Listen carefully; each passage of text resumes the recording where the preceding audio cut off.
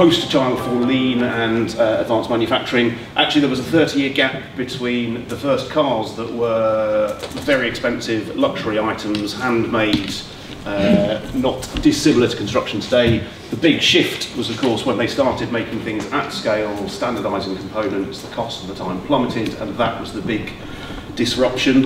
I think we're sort of here, so we've got lots of individual systems that people are developing. What I think we need is to get this sort of scale repeatability that will allow us to do the things that automotive has done. Loads of people understand the kind of platform principle in automotive, so you know that BMW has a single chassis that every car is built upon. My favourite example is the shipping container.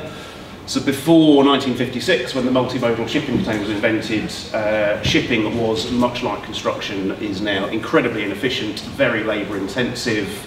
About a third of the cost of anything was its transportation cost, which meant that supply chains were very short, things didn't go very far, and the economy was sort of very localised. The day that this was launched, the first ship that came, the cost of shipping dropped 93% in a morning. The guy who developed it, Malcolm McLean, then surprised everyone by open sourcing the dimensions and the twist locks, which is the thing that makes it work, which everyone thought was mental because he was sitting on a gold mine. His view was that he would rather have a tiny, tiny slice of just a vast pie. What he didn't see coming was then you get ships and docks and cranes. You get a whole physical infrastructure invented around those dimensions and the twist locks, and then you get software that matches buyers and sellers, optimises individual containers, optimises ships, so you get a whole digital physical infrastructure. The result is this massive transformative effect on the economy. It's why we have a global economy, it's why supply chains are now global, it's why we can afford to ship things around the world, because of a bit of standardisation and a bit of open sourcing leading to physical and digital things. So you can start to see why we're sort of drawing parallels between this and what we plan to do in construction. The impact of that was vast. That's what we need to be doing. A bit close to home, literally close to home. I'm sure everyone in the room has at some point made a Billy's wardrobe or equivalent. So IKEA have got a very well-defined platform. I'm sure you know they've got a limited number of connectors that get used on absolutely everything. So they get vast amounts of customization and a wide range of products with a tiny, tiny handful of components that get used over and over again. Again, they've gotten very, very good at this now. So prior to IKEA, if you wanted a wardrobe, you either bought an expensive thing or you found a craftsman. After IKEA, everyone is effectively a joiner. Everyone can make furniture. I actually think that the analogy goes a bit deeper as well. So when you go to IKEA, you don't buy a wardrobe that's fully manufactured and stick it on the roof of your car and try and get it home, because that would be a bit bizarre. What you do is you buy things as a kit of parts, and you know that that's a logistically efficient and sensible way to get the wardrobe home in the back of your car. When you get home, you don't then make the wardrobe on the drive and think, well, that's close, I've just got to get it round the corner and up the stairs and into the bedroom. You take the kit of parts to the point of use, you make the wardrobe there, and you're done. So in my head, that's what platforms is starting to look at, is much more, there's lots and lots to talk about off-site at the moment. I think what we would like to do with platforms is start to understand what is the real appropriate level of off-site versus on-site. If I can create much more productive conditions on-site, I don't necessarily need the factory, the big fixed, big capital asset to make the things in. So we're starting to understand, or starting to get our heads around, what is the right level of on-site activity. How could you use componentized elements to start to change the way we put buildings together? And I think it's one of the questions that we should be collectively debating. Keith mentioned the IP Open Call. For anyone who was paying attention, there's actually been a sort of a very well coordinated, aligned sequence of events that have happened since sort of back in 2017.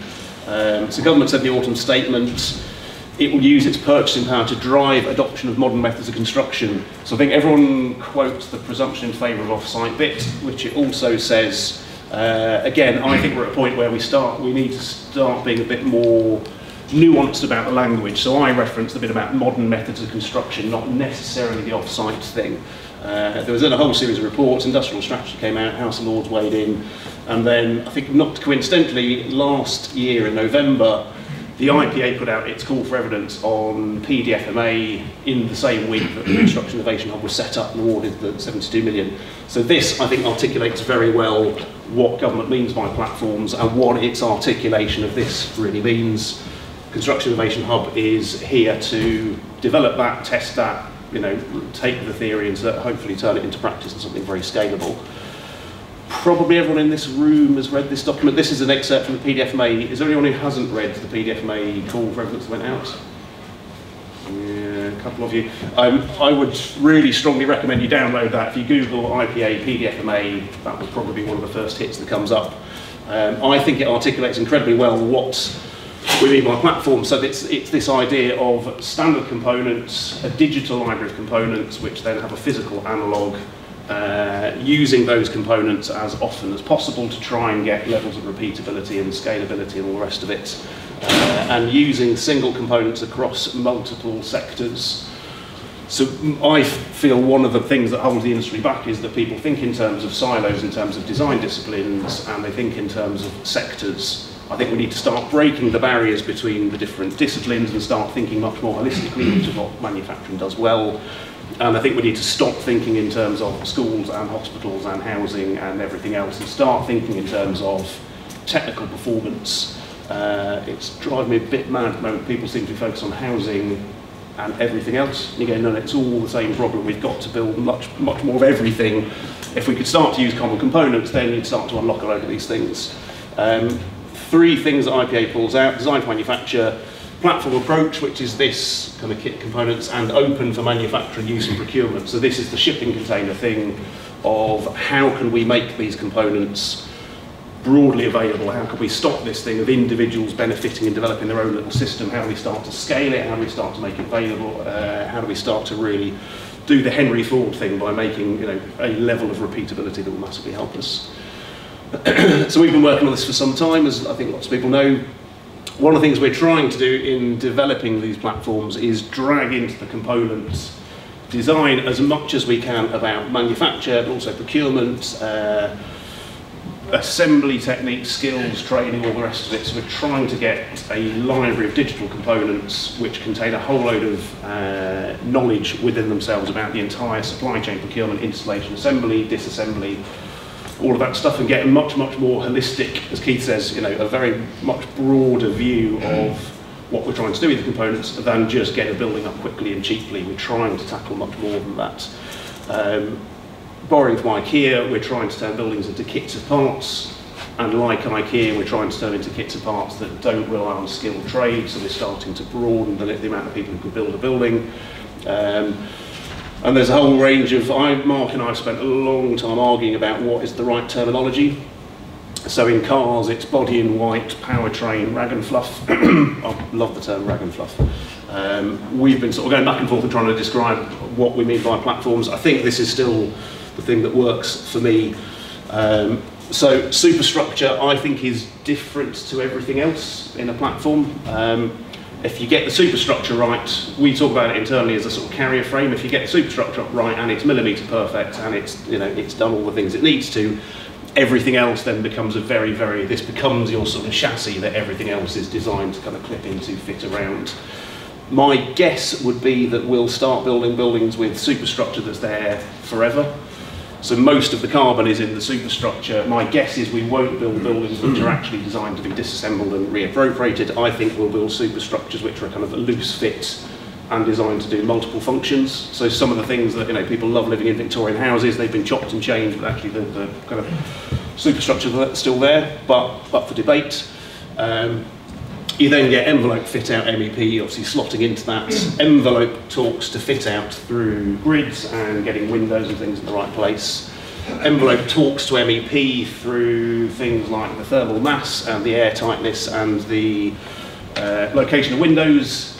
Immediately has an impact on the amount of heating, cooling, overheating that you happen to deal with, so there's a very strong relationship. And we would like to see MEP and fit out brought together as a single thing. So if you can start to combine those, then you start to get kits of parts that do multiple things. Surrounding this are the kind of the more digital elements. So we've started doing some of this with particularly MOJ and Department for Education, starting to understand what is the kind of rationalised set of spaces that government needs to buy all the things it needs to build. How could you start to rationalise technical specifications? So rather than every department having 50 wall specifications, can we get 12 wall specifications that do the entire government estate? Because it would just immediately get a kind of level of repeatability that would immediately help people start to gear up and get a pipeline. You might have seen we've started work on some of these configurator tools, digital tools. So I think if you can get the components right here, you then start to build your digital library, and Keith's talked about the kind of digital aspects of this. I would like to see in the future then a marketplace of people who are pre-qualified to deliver these things, which are bought digitally through some sort of Amazon-like marketplace, and you can start to see how design tools, configuring components, creating bills and materials that go out to known suppliers, that would immediately start to kind of transform the way we buy things and get rid of a lot of the inefficiency and transactional cost that is currently in the system. Yeah, you might have seen some of these over the last couple of weeks. We've launched a configurator for housing for the Mayor of London and one for primary schools for DFE. These are all open source. We've published all the codes. We're hoping that's the start of a conversation of people building upon these and starting to work out what are the real digital tools we'll need to do this, because it probably isn't this. But hopefully this is a start of a conversation of a community of people developing the appropriate digital things that Keith talked about with the right levels of security and the right levels of resilience and all the rest of it. We're going to talk a bit about superstructure, because that's probably the platform bit that we've collectively accelerated furthest. As I say, I think it does it does a huge number of things, the superstructure, in terms of fire and acoustics and load bearing, vibration, dimensional, most, as I say, lots of embodied carbon, speed of erection. If you can get the superstructure working very hard, then everything else starts to become dead simple. I'm assuming we're going to set these slides out, are we, at the end? Yeah, okay, so by all means take photos, but I think we'll publish them so everyone can read them at length. I won't go through this because it's far too wordy, but yeah, what we're trying to do is find the absolute sort of minimum amount of material that we need to do the maximum amount of work. So how little concrete, how little carbon can we put into a thing that then also does all these other things? How can we get it up, make it incredibly quick and cheap, but also then facilitate all the other platform components? So we did a thought exercise a couple of years ago now, wasn't it, this, where Keith and I, a group of others, sat in a room and said, look, if you think about the way government buys things, you could plot every space it buys in terms of the size of the room and the height of the room.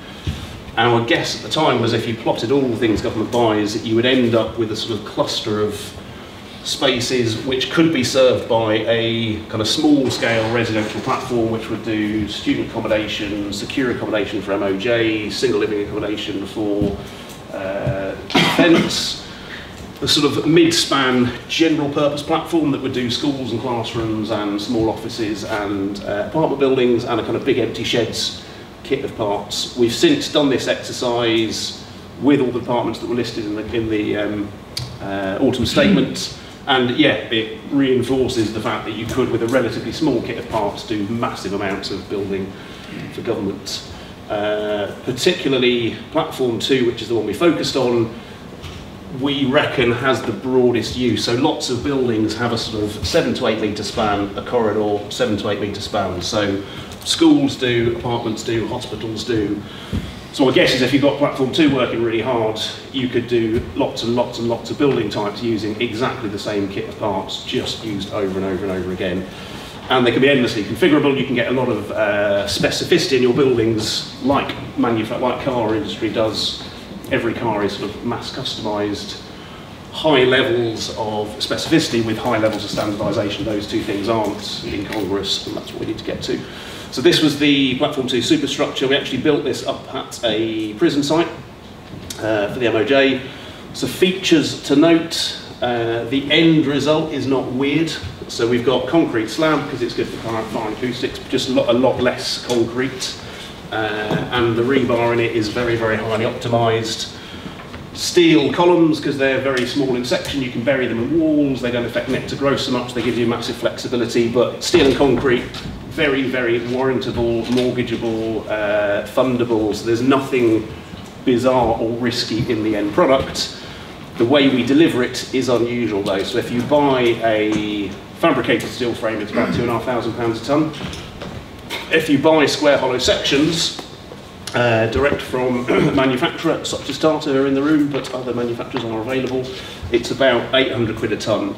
So the thing you want is the £800 a tonne performance. The thing you pay for is all of the inefficiency in that going from the manufacturer to the stockholder to the fabricator to the site, getting knocked about a bit, getting assembled by skilled craftsmen. So when we build platform 2, we literally buy square hollow sections with one hole punched or laser cut. It comes to site.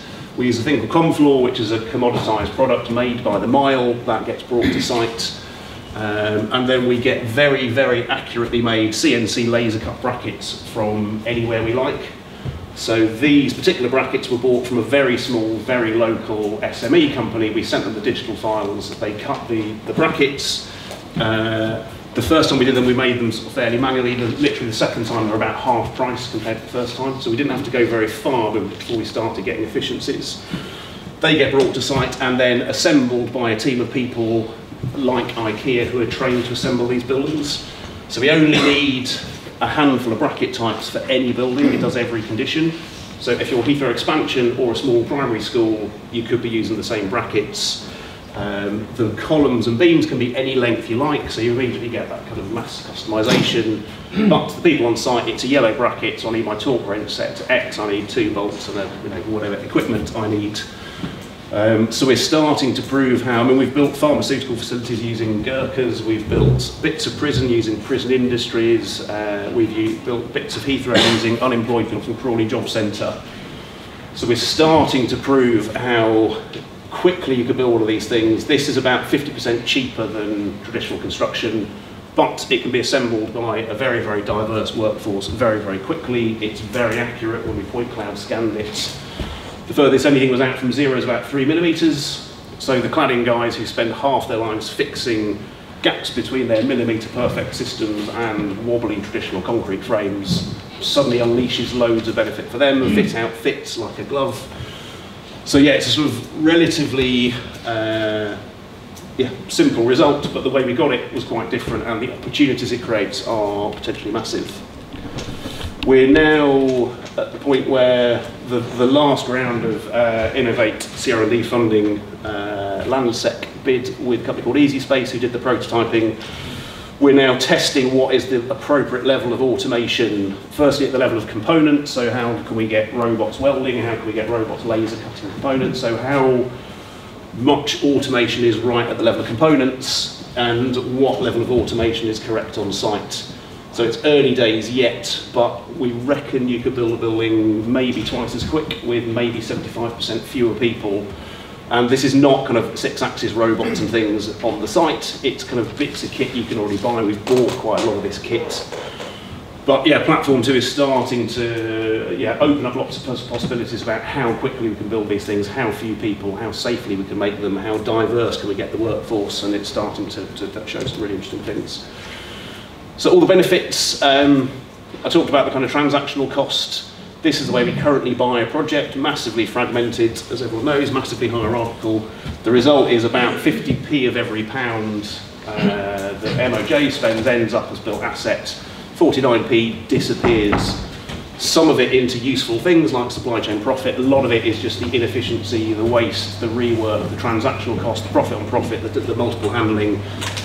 Where we want to get to is this space where we have libraries of components that can be configured digitally through configurators to make projects. Components can be bought through a wide, resilient supply chain, assembled by competent people, and that's how we'll start to build our projects. Test evidence so far, I'm at pains to point out this is under idealised conditions, but Turner Townsend have been looking at this quite carefully and said under the right conditions we could be looking at an overall 33% capital cost saving.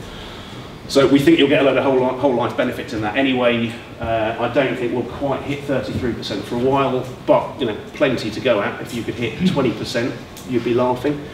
The work we have done for the Ministry of Justice, KPMG did a benefits analysis. And there showed, again, under the right conditions, you could buy the facade system for about half the price of precast concrete at a time when this supply chain is stressed, and this is creating potentially opportunities for prisoners or diversifying the workforce. So this is getting massive return, social return investment, while also buying a thing quicker and cheaper, which is got to be worth investigating. We're already seeing clients talking much more closely to manufacturers, so missing out big chunks of that sort of hierarchy in the middle. We've got at least a couple of clients now who are talking very, very directly to manufacturers of components and materials, and I think that's going to start to accelerate. And this is why government's particularly interested in it. It understands this. Currently that's the way it buys schools, no schools, schools, no schools. If it started buying consistent components across multiple programs of work, you'd start to build up kind of base load, which would give you then a sustainable pipeline, which then the manufacturers go, right, if I knew you were going to do that, I would start to invest and gear up and I'd meet you halfway, and suddenly you start to bring those worlds together. This stuff, we've been looking at how much we can get in a 40-foot shipping container. It's about nearly 5,500 cubic metres worth of Platform 2 stuff you can fit in a single 40-foot shipping container. So if you're HS2 Euston, if they do that, or Heathrow expansion, you are all about logistics. So the idea that we're starting to look at how few vehicle movements, therefore how little stress on existing infrastructure, how little carbon, you can see all these things start to sigma together, as Keith says. So what are we asking for? So superstructure, we're assuming it's Platform 2. We would also be interested in substructure systems. So again, we're looking for things that do more than one task. So if you have a substructure system which also reduces vibration, reduces excavation, acts as a carbon sink, integrates ground source heat and cooling, that's the sort of innovation we're looking for. Or we recognise that Platform 2 might not do everything, so if you have a structural system, particularly ones around low embodied carbon or biotechnology, there's people printing or there's people growing concrete now, we'd love to get those guys involved. The envelope talked about does lots of these functions, the insulation control. We'd like people coming forward with things that become energy positive buildings. So I'm sure people have heard about the Active Building Centre. So we're looking for the sorts of technologies where the building can actually generate energy. There's loads of interesting things around articulation of the facade, how much kind of passive versus active control of solar can you get. My guess would be that if the superstructure is designed for massive permanence, facades might change on a 20-year cycle. So if they were easy to pop off and replace and recycle, then there might be a different cycle time. So we're kind of interested to explore that. This is the stuff we did do at MOJ. This was actually made by prisoners. So I'm not saying this is by any means the solution we're after, but this demonstrates the principle. We got a small group of prisoners. We taught them how to make these blocks from first principles, and they made themselves a kind of fully fitted out high-performing piece of social infrastructure, and about 75% of the things that happened were done by prisoners, so we're already demonstrating, admittedly on a small scale, the potential for diversifying the workforce and getting manufacturing things that this does lots of things for you whilst also creating new types of roles. MEP, again, I won't go through this in detail because you can download the slides, but all these things, Keith talked about this kind of life cycle thing, so looking at ease of maintenance. My guess would be at some point IoT is going to generate vast amounts of data. That's the sort of thing you could feed into machine learning. WeWork already do that, and you could start to get that telling the services how to operate, so you could start to get self-optimizing buildings, which I think would be quite cool. Yeah, we've talked about this idea of integrating all the products, and again my guess would be that if the facade's sort of changing on a 20-year life cycle, the fit out might change in a 10-20-year life cycle. So again, you might get kit to parts buildings where superstructure stays where it is, the internal fit out flexes over time, changes over time, self-optimizes over time. So all of these things we're interested to explore. Fit out, yeah, you can imagine lots and lots of benefits of some forms of modern method construction get diluted once you get to the fit out stage, where you still have hundreds of people running around site getting in each other's way. So we'd like to get rapidly installed kits of parts, again, multi-function, so rather than have lots of distinct trades, we get potentially skilled groups of people who can assemble the entire fit-out, tiny group of people putting an entire apartment fit-out together, for instance. And, oh, sorry, that's gone the wrong way. Yeah, and obviously, as I said, we'd like to combine these. So we'll be looking for people coming up with internal wall systems, which are also the buzz bar for the connections, also has all the kind of, the wiring IoT stuff within it, ceilings that immediately have all of the kind of ventilation, all the kind of MEP type systems combined within them. What we want is a tiny, tiny kit of parts that clips into the building and does the fit out with all the services, etc. Again, won't go through these. Sustainability is going to be a big driver for us in terms of reducing carbon in the buildings, looking at the impact of climate change. So we're expecting, we're going to have to design buildings for very different conditions over the next 50 years. So all of these things we're going to be very interested in. And the other thing that I'm really keen on is this, also looking at the yellow goods. So what are the right tools for the job? Because if we're starting to make buildings in different ways, we're going to start needing new techniques. I know there's companies doing automatic laser scanning and comparisons of as built with as designed, people doing laser projections of setting out points and things. We're starting to look at what's the kind of right level of automation on site. We know that JCB and people are looking at this. So again, I think there's a whole kind of supporting infrastructure that we'll be asking people to come forward on. So what we're going to build is a 2-storey building using platform 2, so 8-metre spans, corridor width to be determined, but let's assume 2.4, 3.6 give or take floor to floor heights. I think in the first instance we're going to fit it out as a school, but I would like to prove the point that it could have been fitted out as one of a number of other building types over the course of it. But I think we're focusing on schools, is that fair? Time being. And yeah, if any of this is interesting, there's loads more stuff about it. There's the platform books that have already been published. We did a piece of work with the MTC and the Ministry of Justice over a sort of 18-month period, which is all documented in here and talks about, this was the kind of first steps where we've brought manufacturing and construction together. Talks through the different work packages we developed, which was looking at things like quality assurance, virtual prototyping the factory, kind of virtual planning of the factory, and starting to really bring these two worlds together. So this was the kind of starting point of a much bigger journey, but again, anyone bidding probably needs to read that because it will bring you up to speed on the story so far. So that's me done. That was not too bad actually, was it? Ahead of time. Yeah, ahead of time, see? You see? This is yeah, so thanks for that. I will now hand over to Mark, who will talk you through the details.